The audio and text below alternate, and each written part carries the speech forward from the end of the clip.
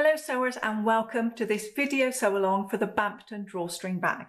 This is the little bag that we're going to sew. It draws up at the top with some ribbon or cords and then opens nice and wide for everything that you want to store inside.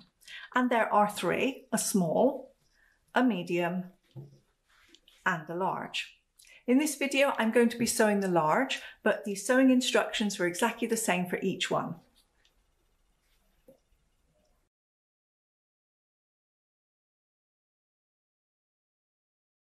The first thing you need to do is download the sewing pattern. The sewing pattern is free and includes the pattern pieces for all three versions, small, medium and large. It also includes written instructions along with step-by-step photos. So if you don't want to watch the video, you can just use the written instructions at any time to make your bags. Hop on over to sewsimplebags.com, go to the shop page and look for the Bampton Drawstring Bag. It's free, so add it to your cart, check out and download.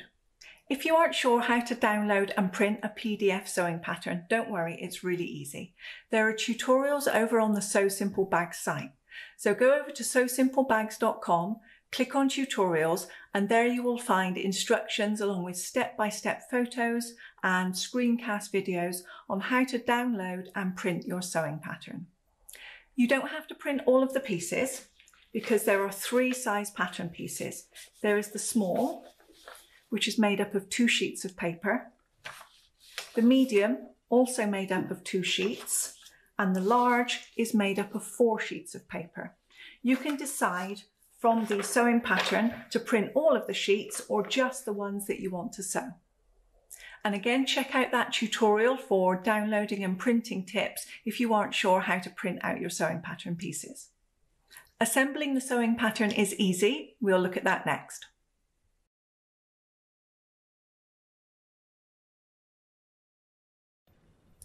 The first thing to do is to put our 4 pattern pieces together. So we're making the large, which means there are 4 sheets of paper to assemble to make the large pattern piece. Basically, it's just a big jigsaw puzzle.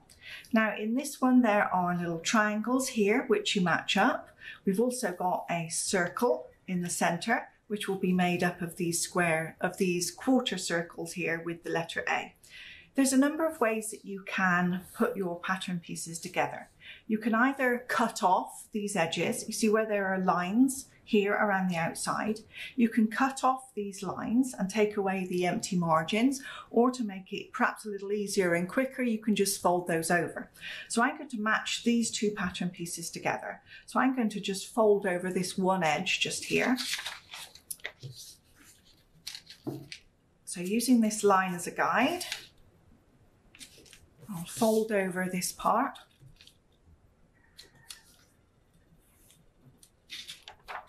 And now, as we put the 2 together, you can see that the 2 triangles match up here to make a square. Suddenly the edges of our lines are all meeting up nicely. And up at the top here, we now have a semicircle. So once I've got that together, I can just take a couple of pieces of tape and hold those in place. Where we have something which is going to be cut off, for example here, the description of the pattern, I don't need to tape this part here because I'm just going to cut around the line here and this part will fall away. So hold those in place. Then if I bring in these 2 pieces, I'm going to deal with these 2 exactly the same. So I'll fold over this one.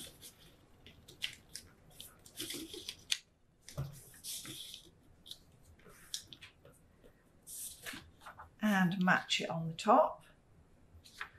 I'm a little bit off there, so let's just correct that. And now that matches up beautifully.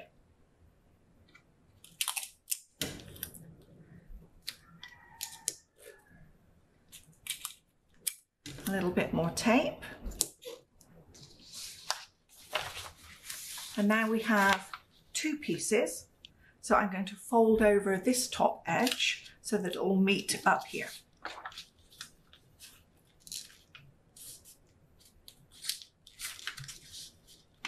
I could also trim it off if it got a little bit too thick.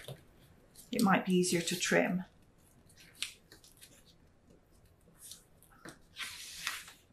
Okay, and now these pieces match.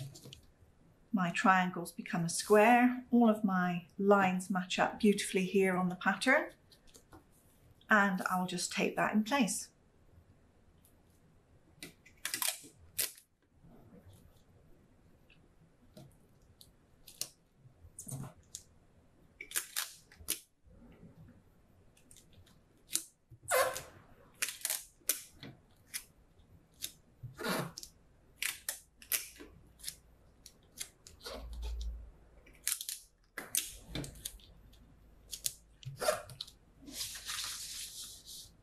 So that's it, my pattern piece for this is now assembled, and all we have to do is cut out around the outside of the pattern piece.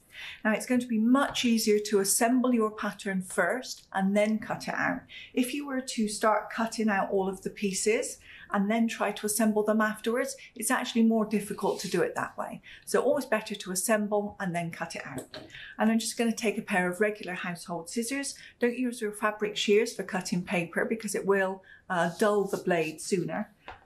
And just cut out around the outside.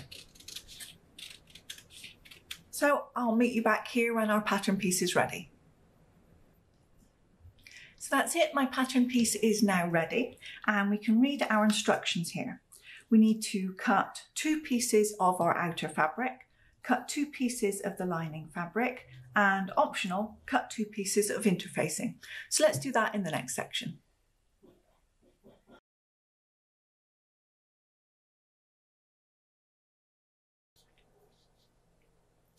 Now it's time to use our pattern piece to cut our fabric. I've selected 2 fabrics. This mustard yellow colour print is going to be my outer fabric, and then I have this grey solid which will be my lining fabric. I've also selected a lightweight interfacing. I'm using this one from Heat and Bond. It's an iron-on lightweight interfacing. And I think this will work well for this pattern. You don't want to use anything too heavy because this bag is going to cinch up, it's going to draw in. So if you had anything too stiff and too heavy, it would kind of be a little bit bulky. So pick something lightweight, but interfacing on all of these sizes, the small, medium and large, is always optional. So let's have a look at how you use your pattern piece to cut your fabric. There are basically 3 different ways. In this example, we're cutting 2 of the same. So we're going to use our outer fabric first, and we need to cut 2. There are 2 ways you can do it. You can either take your fabric and leave it double layered, as I have here. I've got the wrong side of the fabric, the unprinted side, together. And I could put my pattern piece on top and cut around it twice, and I would get 2 identical pattern pieces. Or, if you prefer, you can just use 1 layer of fabric and cut out each piece twice, and you'll get the same effect. The reason why you might want to cut it 1 layer at a time is if you have a fabric with a large print, for example, and you had a feature, a part of that fabric right here, you might want to center that more or less in the middle of your pattern just there. But if your fabric is double layered, sometimes that's more difficult to do, and so you might want to cut your fabric 1 layer at a time. Now, in terms of how you decide to actually cut the fabric, there are 3 basic ways. You could take your pins,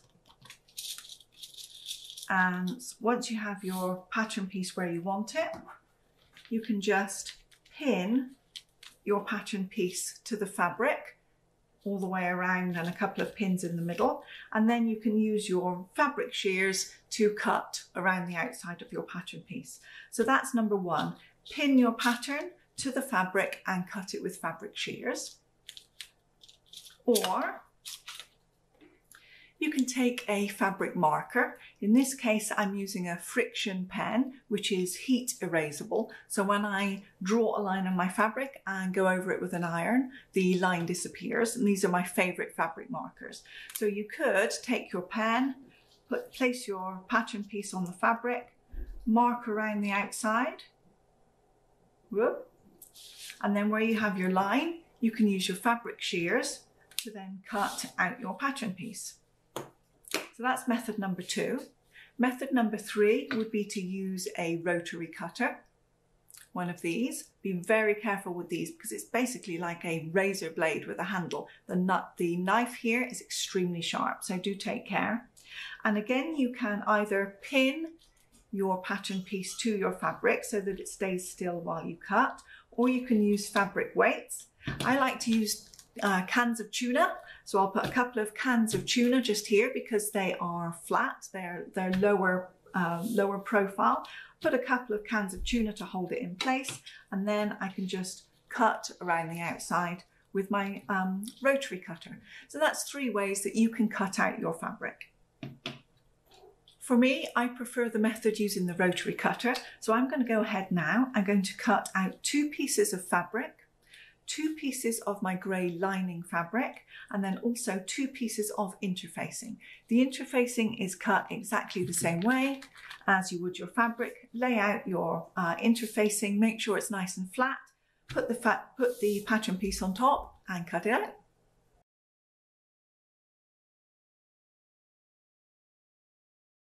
Our fabric pieces are now cut. I have 2 pieces of the outer fabric, 2 pieces of the lining fabric, and 2 pieces of our lightweight fusible interfacing. So talking of interfacing, now it's time to fuse our interfacing to the outer fabric. So let's take these out of the way. Our fusible interfacing will always come with some kind of instructions. So if you have a look on the back of the packet for this one, it says to preheat our iron to a wool or medium heat setting with steam. Cut our fusible interfacing to size and shape. Place the rough side of the fusible interfacing onto the back of the material to be bonded. Cover with a dry pressing cloth and hold down with medium pressure for 10 to 15 seconds. So let's have a look. These are our pieces of outer fabric. So I'm going to turn this one with the wrong side up. This is the right side, the more brightly printed side, and this is the back. And this is where we want to fuse our interfacing. Our sheets of interfacing, again, are double-sided. They have a right side and a wrong side. The smooth side here is the right side. This is what you want to be facing up. And on the back, if you look very, very carefully, you can see little dots, and you can also feel them with your hand. If you look, rub gently, they're a little bit rough, and these are actually the dots of adhesive. So what we never want to do is iron our fusible interfacing with the glue side up, because then it will just stick to the iron rather than stick to the fabric, and that's going to be a right sticky mess. So we place it with the glue side or the rough side down onto the wrong side of our fabric. And these should match up, having been cut with the same pattern piece. Sometimes when you cut your interfacing, you may be told to cut it excluding seam allowances. So if we go back to our original pattern, here around the outside we have our cutting line. We also have a dotted line on the pattern here, which represents our stitching line. So if you were told to cut your interfacing excluding seam allowance, you would cut off this part of the pattern to the dotted line and then use the slightly smaller pattern piece to cut your interfacing. In this case, it's the exact same size as our outer piece, so no cutting or trimming is necessary. So they asked us to use a pressing sheet. These are the type of sheets that I like to use. This is actually a Teflon pressing sheet, and they come in packs. Typically, I've got a pack of 3, and I like to put 1 down on my ironing board or ironing surface first to protect it, and then I will put my pieces to be fused on top and use another sheet on top again, just in case there's any little bits of sticky around the outside. That prevents it sticking to the ironing board and also to my iron. So once everything is in place, don't worry if it's slightly off, that's all going to be fine. And then we just take our iron, turn to a medium setting and use steam, and then you'll just press it in place over the fusible interfacing with some slight pressure for around 10 to 15 seconds. Move on to the next section, another 10 to 15, move on again, 10 to 15. So this can be quite a lengthy process. As you can see here, I'm using a small iron because typically I make small projects. You can also use a household iron to fuse your interfacing. There's no reason why not. Once the entire interfacing is fused, I recommend that you leave it in place until it's cool. If you do pick up the fabric and interfacing right away, the glue is still hot, therefore it's still sticky, and it can at that point actually come away from your fabric. So I recommend once the piece is fused, leave it in place until it's cool, and then it's safe to move it without the interfacing coming away. If you do notice in future that your interfacing has come away or has bubbled a little bit and you notice that on the outside, you can bring it back to your ironing board, refuse again with your iron for a little while until the heat makes the glue tacky again, and remember then to leave it to cool before you move it. So I'll fuse my interfacing now to both pieces of my fabric, and then we'll be ready to sew.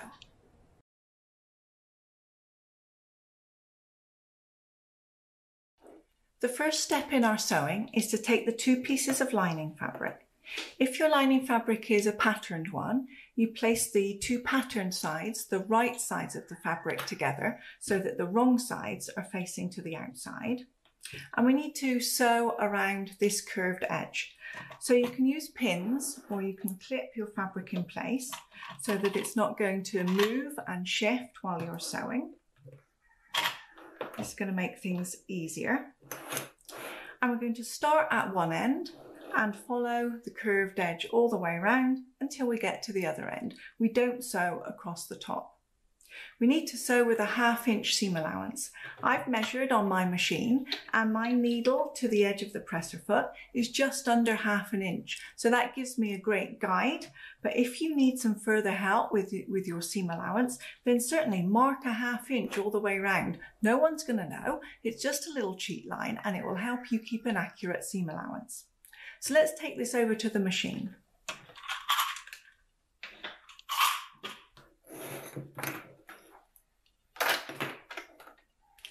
I'll move my first clip out of the way and put my presser foot down so the needle is just a little bit forward of the edge of the fabric, and I will use my reverse button to just take the machine back a little bit towards the edge of the fabric.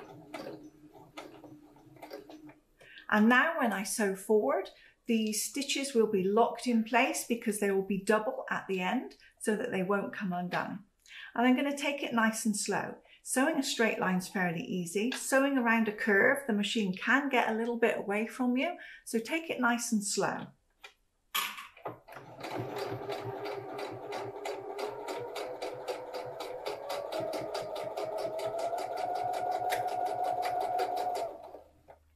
So I'm keeping an eye on the edge of my presser foot and where my needle is falling to keep an accurate 1/2 inch seam allowance, and remove the clips as I go. I will use my hands to gently swivel the fabric, pivot it a little bit to help go around these curves.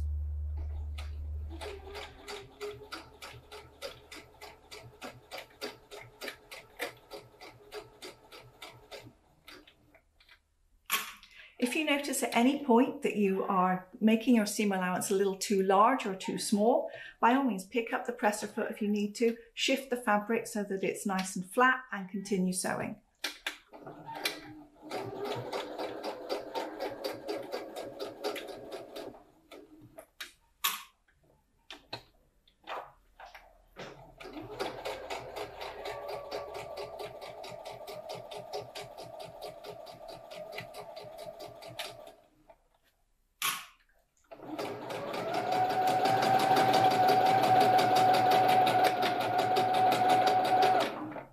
Remember to move your clips or your pins in good time so that they don't get in the way of your presser foot. Otherwise, if you hit a pin or a clip, you can either damage your needle or certainly your seam allowance won't be accurate.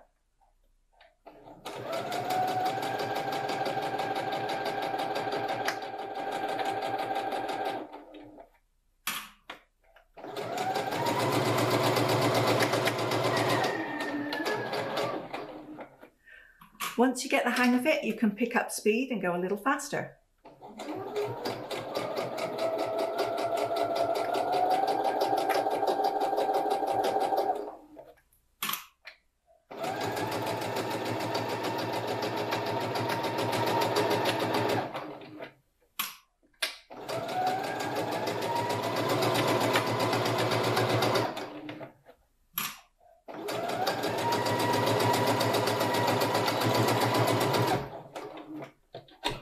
So I reversed my stitches again at the end, just to lock them in place.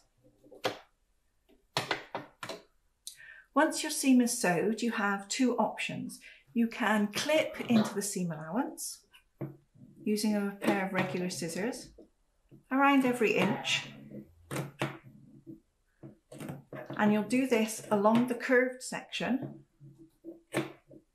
but not on the straight sections. So at the top here, where the sewing is straight, you no need to clip that part, only clip where the seam allowance is curved.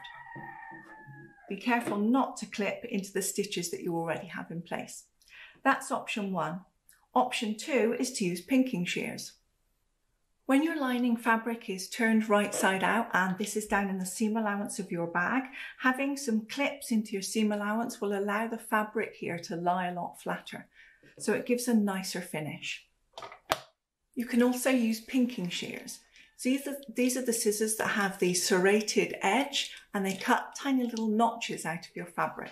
It gives it a nice neat finish too, and it will also, by reducing the size of the seam allowance, help it to lie a little flatter in the bottom of your bag.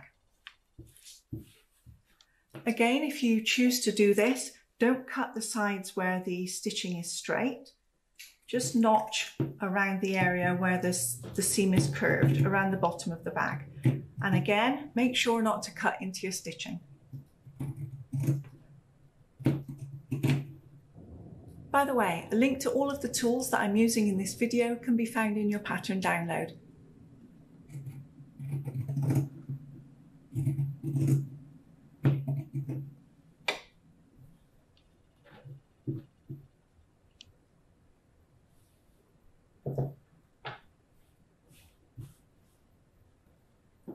And that's our lining finished. We can set that aside for now.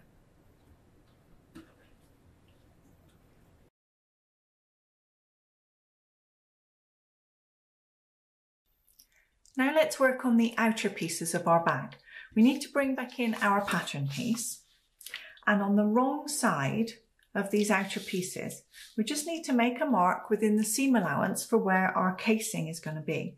Our casing area here across the pattern is where the drawstring will go, either the ribbon or the cord. So if we sew through this part, then we won't be able to slide the ribbon through later on. So we just need to remind ourselves not to sew. So where the casing line comes to the edge of the pattern, I'm just going to mark across there on my seam allowance. The same for the upper and the lower casing amount. The same over here on this side.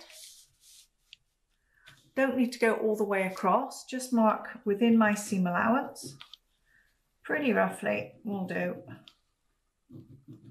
And that reminds me to sew above and below, but not here. So you could even put a cross there if you like, to remind yourself not to sew in this part of the pattern. Now we don't need, strictly speaking, to mark the other side, but I will go ahead and do that anyway. Here,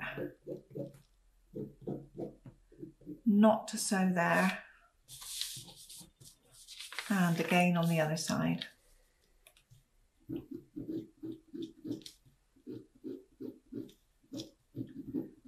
Not to sew here. Okay, so let's place our two outer pieces right sides together. So the good side of the fabric, the printed side, those two sides go together. And on the outside, we should be seeing the wrong side on both sides, including our interfacing if you've used it. Now I'll go ahead and either pin or clip all the way around the outside.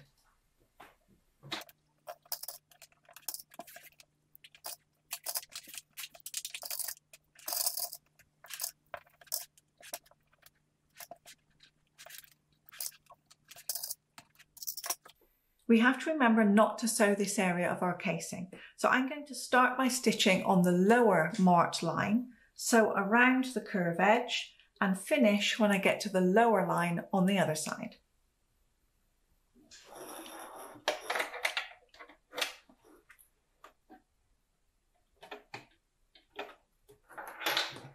Remember to use your same seam allowance and also to backstitch at the start and end of your stitching to keep everything secure.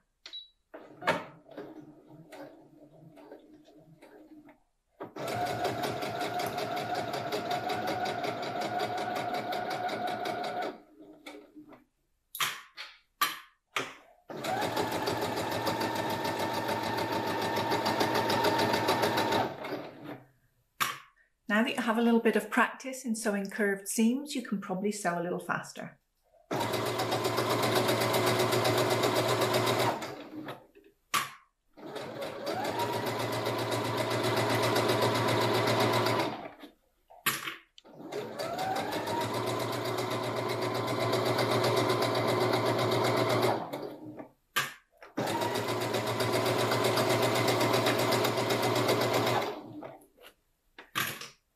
You may also notice that if you have interfaced your fabric, that it's a little bit more steady, a little bit more stable, because the interfacing just adds a little bit more body to it.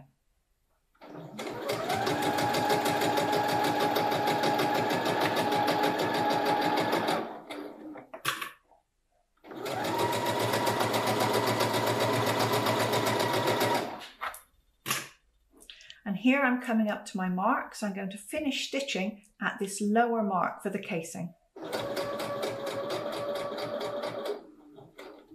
And then backstitch to secure.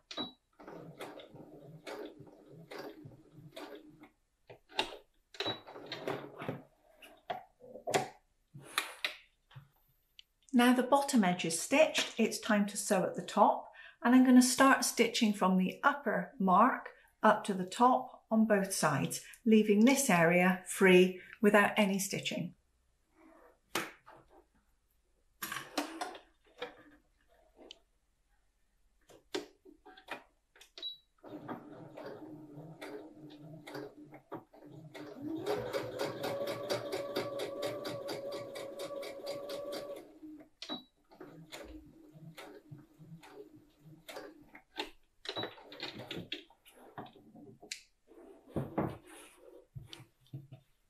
And I'll repeat on the other side.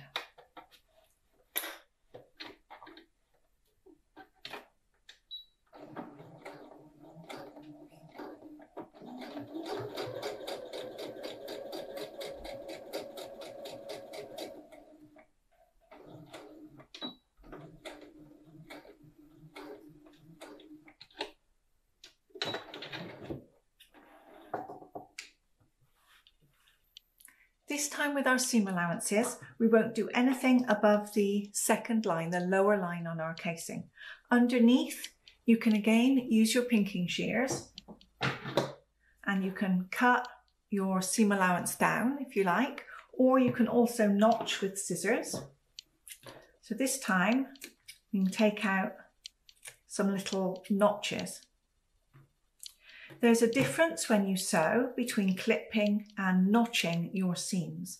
Seams that are going to turn in on themselves, like this seam, when we turn it the right way in, this way, this seam will turn to the shorter side, and therefore we need to take some of the fabric away by notching, so that when the seam turns to the shorter side, the notch takes out the excess fabric and allows that seam allowance to lie nice and flat. And we can do that either with the pinking shears, or you can do it with your regular scissors by cutting some notches. And continue this all the way around the curve, but not up to and beyond the point here where your casing is going to be. Once you've notched around the curved edge of your seam, you may want to just finger press the little notches open.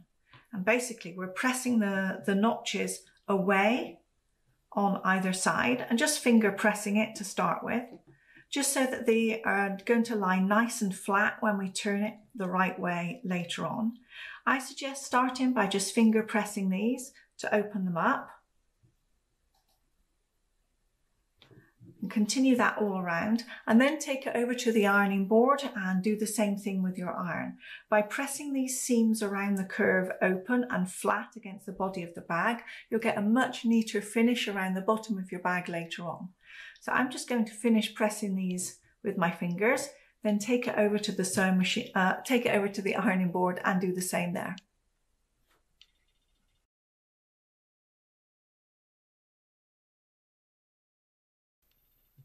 Now my outer piece is completely pressed, and you can see why it was so important to cut the notches in the fabric. If we hadn't cut the notches when it was pressed, it wouldn't lie flat. It would be too long in order to press it to the inside of the bag.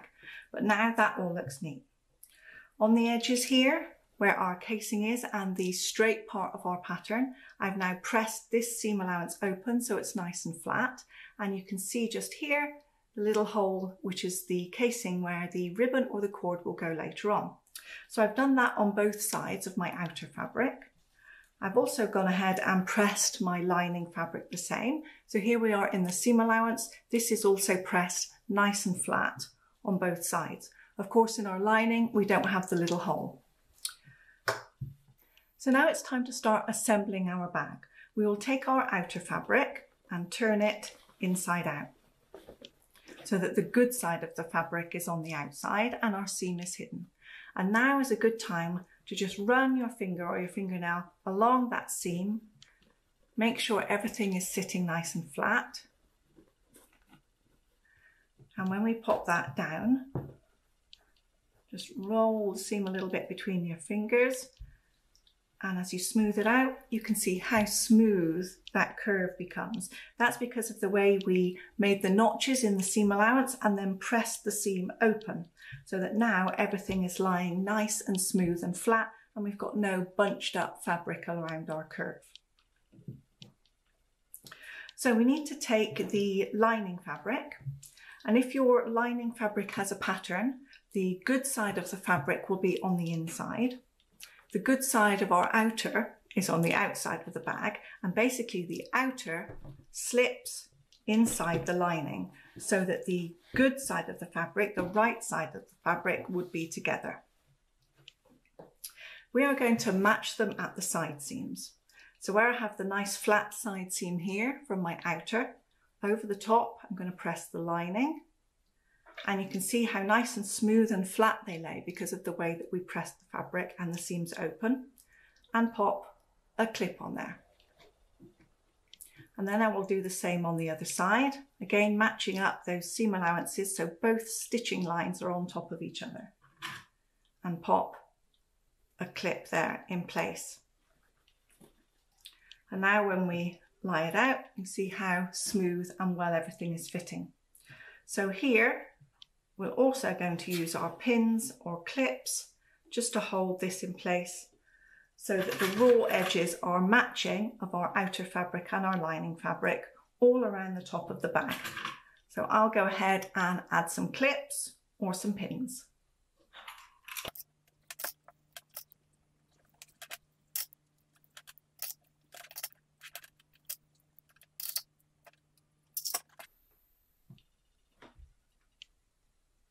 Once the top edge is all neat and pinned or clipped in place, it's time for us to sew. But before we do that, we need to leave a gap, because otherwise if we just sew all the way around the top, there'll be no way we can turn the bag the right side out. So I'm going to take a fabric marker and just mark a gap of around 3 or 4 inches here. And this is where I do not want to sew. So I'm going to start my line of stitching just here, sew all the way around, whoops, in this direction, and then as I come back through here, I'm going to stop when I get to this point and leave this part here unsewn. So let's take this over to the sewing machine. We're going to use the same 1/2 inch seam allowance that we've used previously.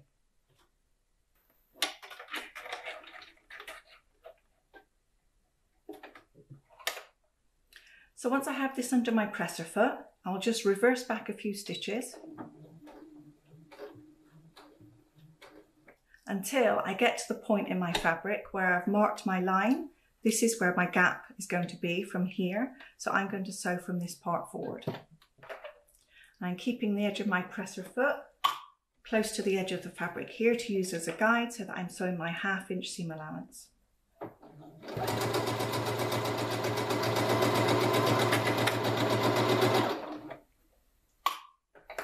Now that you've been used to sewing curved seams, going back to sewing this nice straight one will be easy.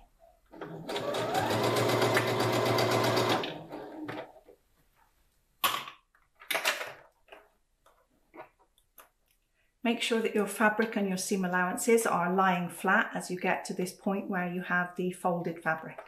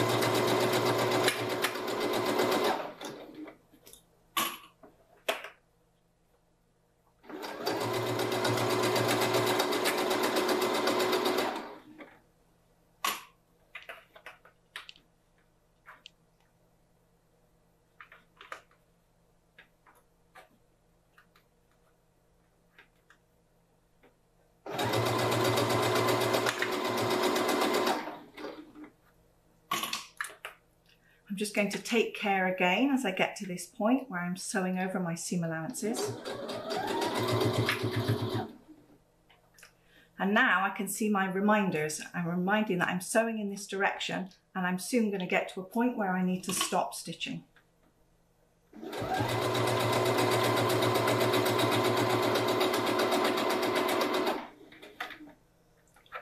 I can see my mark coming up.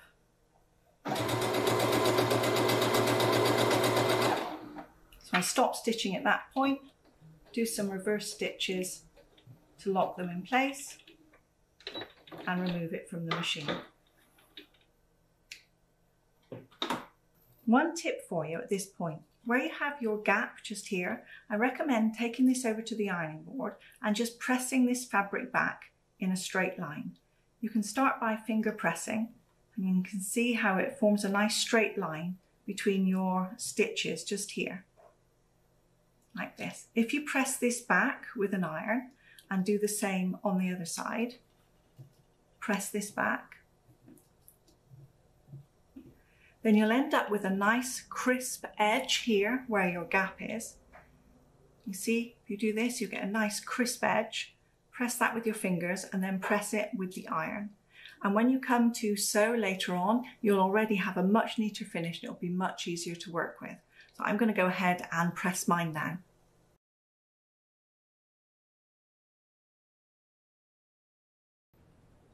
Now let's turn our bag the right side out. We have this gap in the lining just here, and we can just pop our fingers down in there and start to pull the fabric out through this gap.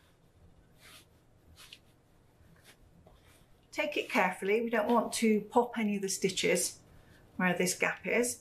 If you just go a little bit at a time, eventually it will all pop out through there.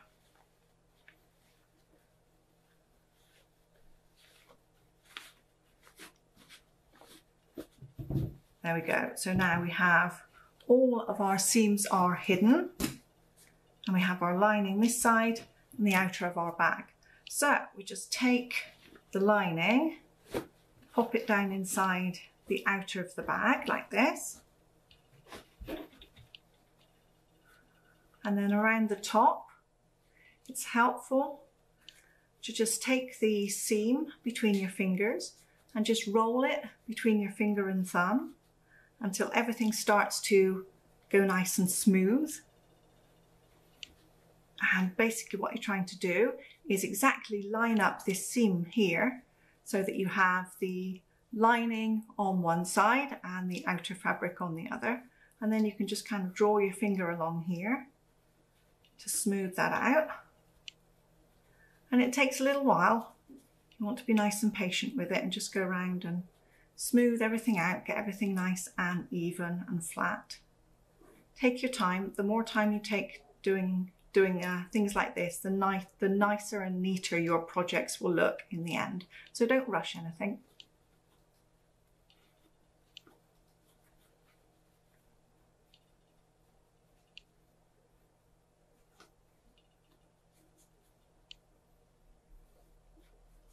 So once you've been all the way around the top and you've smoothed out the top of your bag and your seams are all looking nice and even, everything should lie nice and flat. And you'll take it over to the ironing board and just give the bag a press.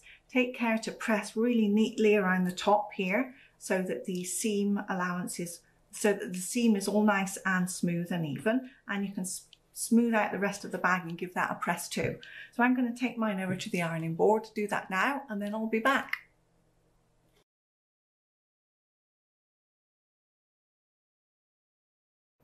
So now we've pressed the bag and it looks really nice and neat, but over the course of using it, it wouldn't stay like this. The edge wouldn't stay so neat and pressed. So what we can do is run a line of stitching around this edge really close to the top, and that will keep everything nice and neat in the future during the time that we use it. As we sew around as well, we will also come across this section here, which of course is open. And as we sew our line of stitching, that will automatically close this little gap too. So let's take this over to the sewing machine. I'm going to start and stop my stitching on one of these side seams here, just because that will be a little bit more invisible during the time we use the bag. So we'll start here, sew all the way around and come back here. We don't need any kind of pins or clips because everything is so neat and smooth and pressed. But if you feel that clips and things would be beneficial, by all means go ahead and use them. And we're going to sew nice and close to the edge, around 1/8 of an inch.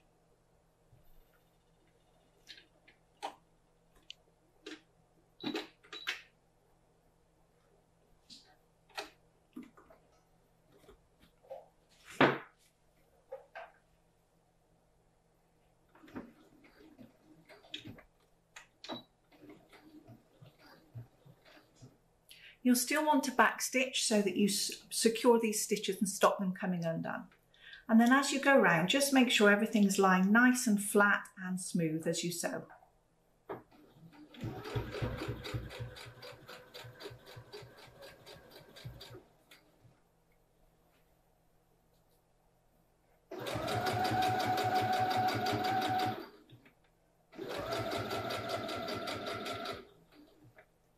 As I come here to this gap in my lining, I'm making sure that I'm holding these edges right up close to each other. And I'll sew nice and slowly to make sure that I get a really good finish.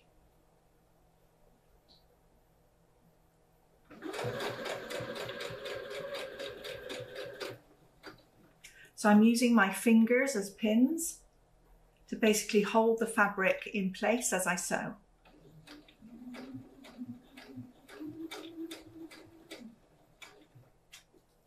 Now I'm past the gap and I can continue sewing around the top of the bag.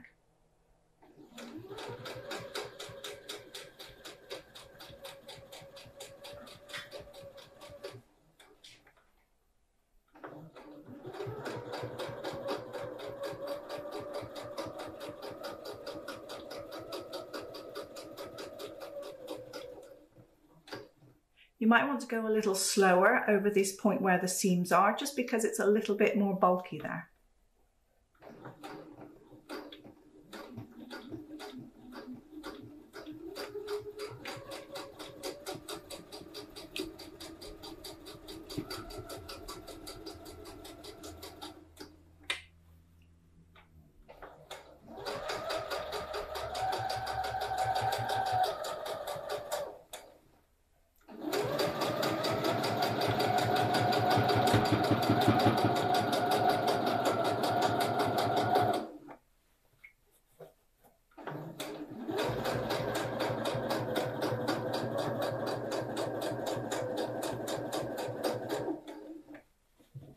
I'm coming up to where I started, so I'll come the stitches right up to where I finished these other ones and then back back reverse a little bit to hold them in place.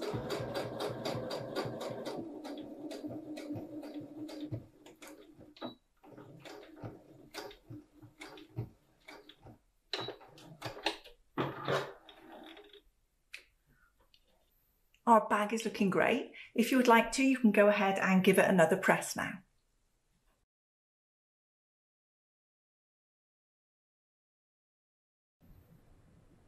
Now it's time to sew on these casing lines.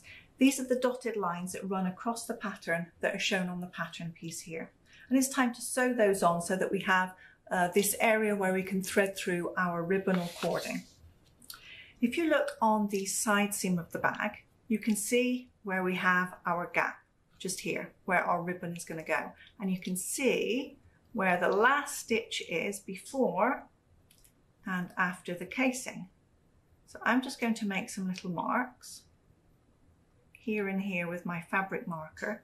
Always remember to use a marker on the outside of your fabric that can be removed, like this one that is removed with heat. So I've got some marks here which indicate where my stitching is below that point and above that point, and this is where my casing is. So I'll mark exactly the same over on this side.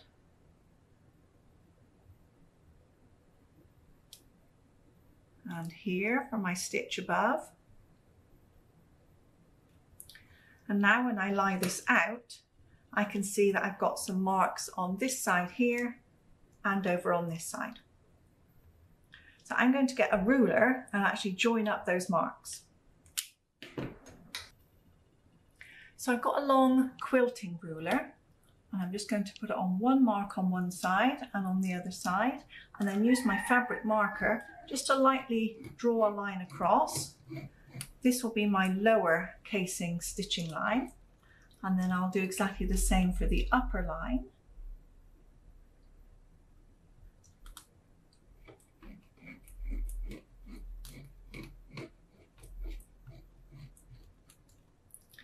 And as I take that away, you can see that we now have two parallel lines, which are our stitching lines, and these are equivalent to the ones that was in our pattern piece. So I'll now mark equivalent lines over on the reverse, because remember we need to sew all the way around the bag.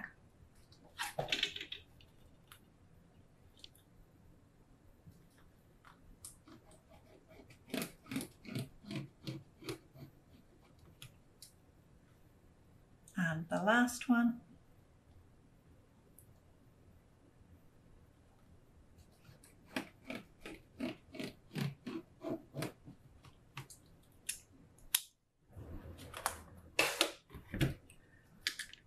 Okay, so let's take this over to the sewing machine and we will stitch on these lines we've made.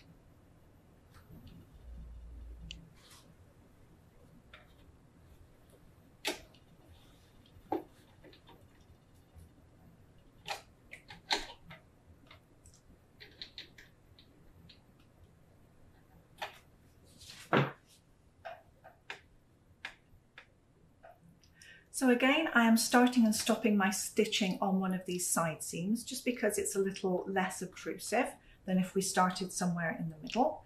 And I'll reverse my stitches to lock them in place and then stitch forward. And I'm just using my hands to smooth out and hold the fabric nice and flat so I don't get any puckers as I follow this line of stitching all the way around the bag.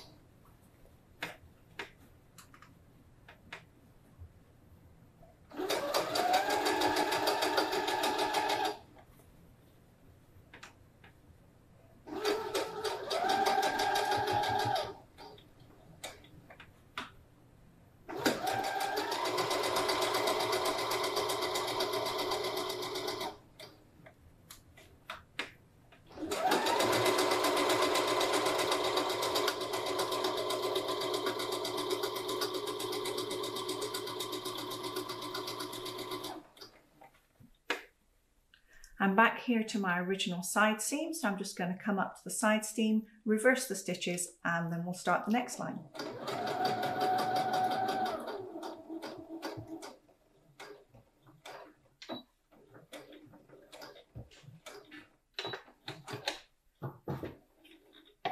I'll trim those threads later. So let's repeat that exactly the same on the lower stitching line.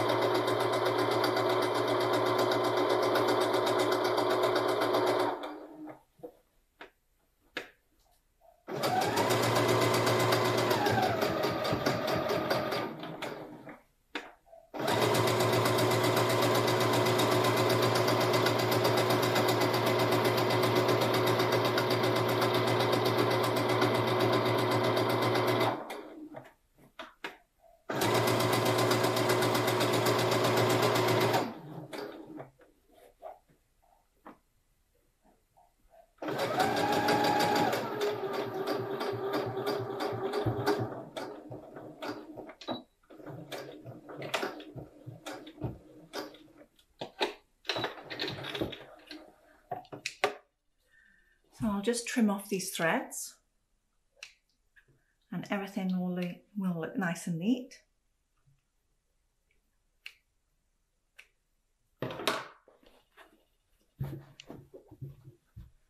And there we go. This is the sewing of our bag now completed. So because my pen is heat erasable, I'm going to take this over to the ironing board and just press again so that it will remove the ink from these lines just here and give my bag a beautiful finished look. And that is our sewing completed.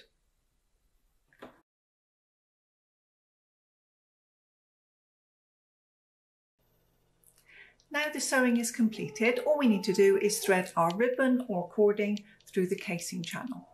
You can use a commercially available bodkin or a large safety pin. You can also use something as easy as one of these hair clips. I can just thread the ribbon through.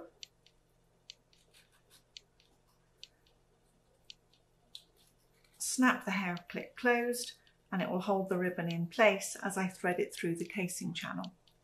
So we start from one side where we have our gap in the sewing just here and just thread this through. Bunch it up a little bit, pull it out straight, and we'll eventually make progress and the ribbon will be pulled through the casing. Take it nice and slow. You've earned a reward now. Put the kettle on. You'll almost be finished and time for a cup of tea. Just take it easy as you get to this area here because we do have another hole just here and we don't want to come out, we want to go through and round and continue on through the other channel.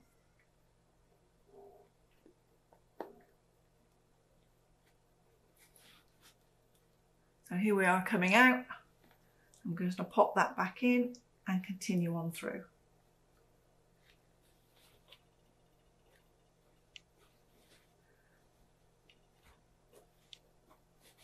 If the bag gets a little bit bunched up, a little bit cinched up, that doesn't matter.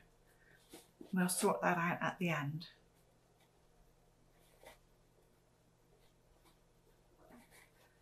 Your ribbon should also be long enough that it hasn't come all the way through the casing. So you cut your ribbon according to the length and directions in the pattern, and then you cut it in half so that you end up with 2 equal pieces. And we'll start here with this first piece, and our clip here is about to come out this other side.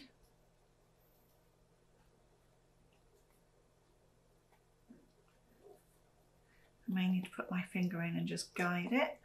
There we go, and here it comes.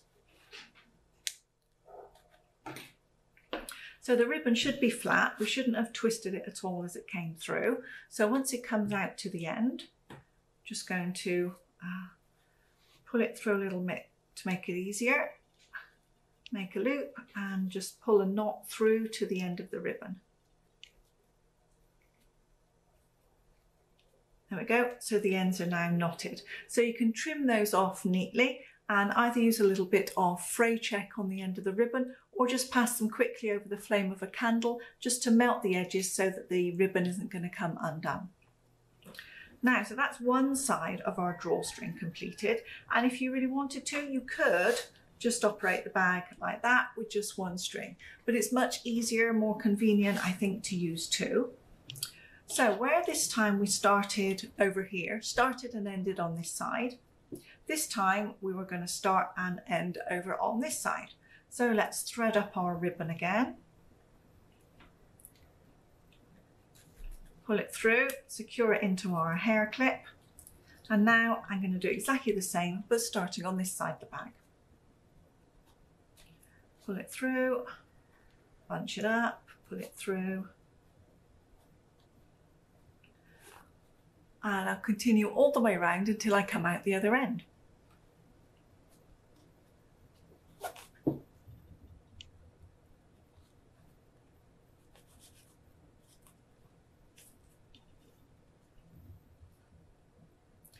Once our ribbon emerges on the opposite side, exactly the same as we did before, give ourselves a little bit of room, tie those ends in a knot and slide the knot down towards the end of the ribbon. Trim off your ends and neaten them, and now your cinch up drawstring bag is completed. Pull on your drawstring from either end and there we go. If you like, you can always knot or tie your ends just to stop your bag reopening and anything falling out. So that's it, your bag is sewn, you're ready to cinch it up and put it with your other two. Thank you very much for watching this video and sewing along with me for the Bampton Drawstring Bag. I hope you've enjoyed it, and if you would like to watch more sewing tutorials and videos in the future, don't forget to follow. See you again soon.